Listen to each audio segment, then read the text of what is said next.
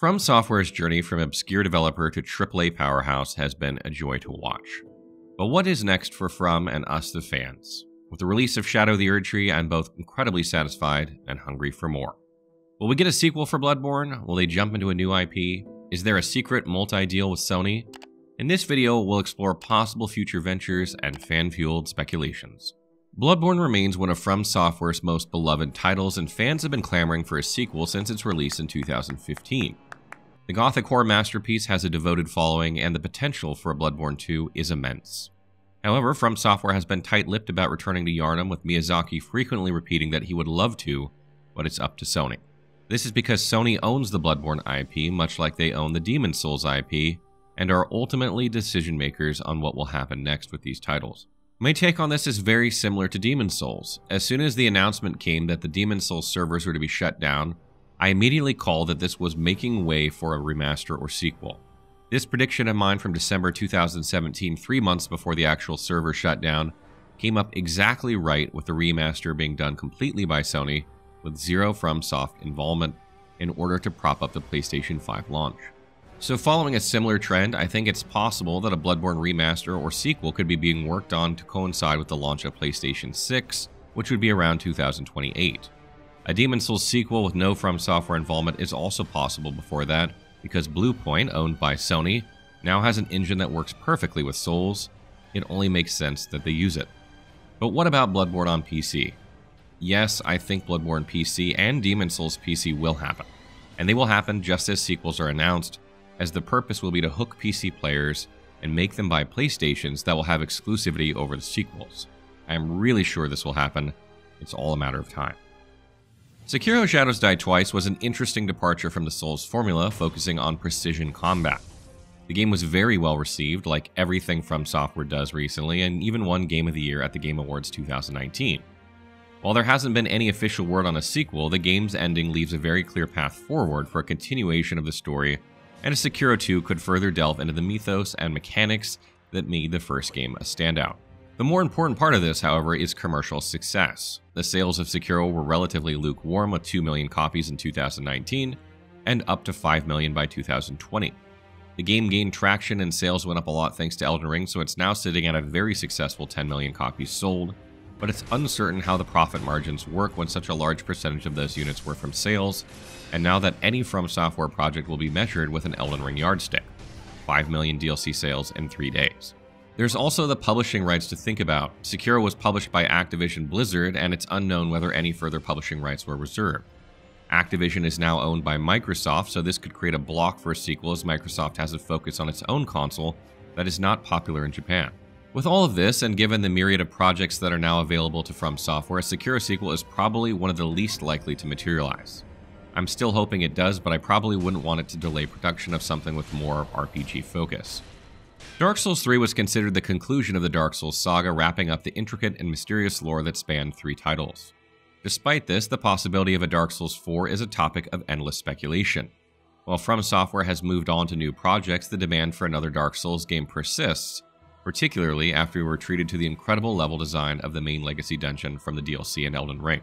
I've been around long enough to remember when Halo, Mass Effect, Dragon Age, The Witcher, and so many other amazing trilogies were, well, trilogies.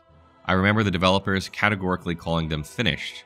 I also remember the announcements of "It's back" and how those turned out. I hope Dark Souls doesn't follow a similar fate, but I certainly think that the franchise could make a successful comeback, as there's incredible appetite for Souls content as seen by the multitude of Souls-likes that have appeared over the years. Much like a Demon's Souls sequel, a Dark Souls 4 would get all the hype and more, simply because we cannot get enough of exploring the worlds FromSoftware creates. In terms of likelihood of this happening, I think it's pretty low. Not because it would not perform well, but simply because Elden Ring is now a bigger franchise, and there's no way that they are going to call it good at one game. Let's go there now. Elden Ring's success naturally leads to a discussion of a sequel or even a trilogy. What started like Big Dark Souls has now become Dark Souls Who, and I absolutely believe that this franchise is going to get the full AAA treatment of not only 3 games, but Netflix animations, books, comics, and everything they can possibly come up with. I wouldn't be surprised to see live-action Elden Ring or even a movie. We're at that level of success now. Considering the incredible sales numbers and the relatively tiny size of FromSoftware and their budget when compared to other games that sell like this, This is truly a golden egg goose, and it's already attracting big investors who are buying off Kadokawa to get more FromSoftware. Sony and Tencent bought 30% of From in 2022, and I am certain these investors will want to maximize what they can get from this new IP. The compound success of Shadow the Erdtree will also push for more Elden Ring, but we recently heard from Miyazaki in an interview with IGN saying, "We don't currently have any plans for another Elden Ring DLC or a sequel." FromSoftware, like most developers, have multiple projects at multiple stages simultaneously.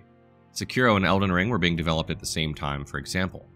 Knowing this, FromSoftware must be working on something right now, and if Miyazaki is saying there are no plans for Elden Ring 2, then it's not Elden Ring yet.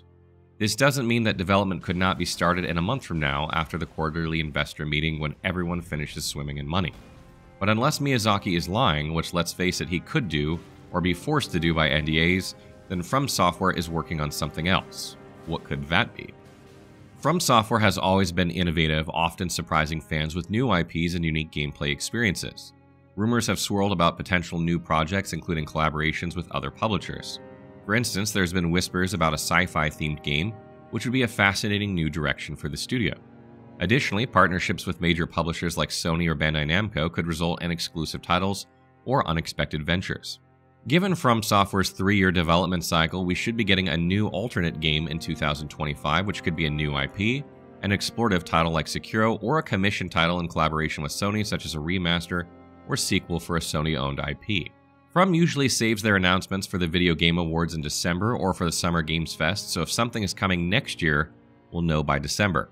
This means that you have many months to enjoy Elden Ring or revisit previous Souls titles, or you can take a detour to other games that are coming out. For me personally, I'll continue playing Elden Ring and making builds, but I'm going to share what I'll be trying out and why so if you're interested in games to look forward to that you can check out in the meantime. While waiting for news on FromSoftware's next move, I'm going to be checking out the following games. First up on our list is Black Myth: Wukong, which comes out on August 20th of this year, which is just a couple weeks away. This is a boss rush type of game with smooth Sekiro-style combat and undisputably awesome deep dive into ancient Chinese myth.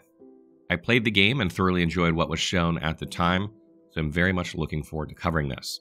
If you haven't seen, we already did a video on the lore of the game, and it should serve as a springboard to whet your appetite for more Black Myth: Wukong content. Highly recommend checking out that video if you don't know anything about the story of the game. After this, we'll be taking a look at Dragon Age: The Veilguard, which is supposedly launching late in 2024, and I would not be shocked if we got a release date for this game at opening night live of Gamescom in just a couple weeks. Don't kill me, I just can't help myself. Dragon Age Origins is one of my favorite games of all time, and I have to see if this installment can live up to the series, which, let's face it, it probably won't. I know that there are questionable art choices and a lot of speculation about whether the game is politicized or casualized, but I'm reserving judgment until I can actually play it and see how it is. Hopefully we get a chance around Gamescom, and I'll keep you guys posted about this. The next game to keep an eye out for is Kingdom Come: Deliverance II. Kingdom Come: Deliverance II is a very unique game that will appeal to the medieval enthusiast of Souls.